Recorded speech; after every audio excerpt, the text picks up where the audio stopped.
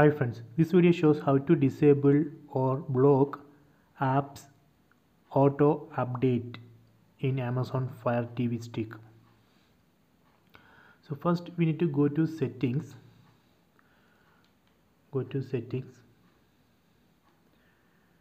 then select applications,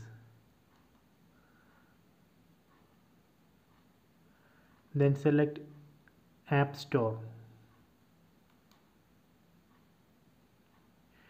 Here you can see automatic update. So when automatic updates are enabled, App Store will install new version of your apps with no additional action needed by you. So if you want to disable this option, you can turn this off.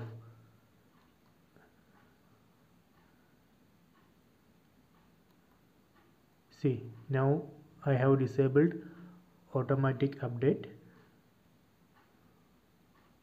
If you want to enable it again, you can just press this button and turn this on. So this way we can disable or block automatic app updates in Amazon Fire TV Stick.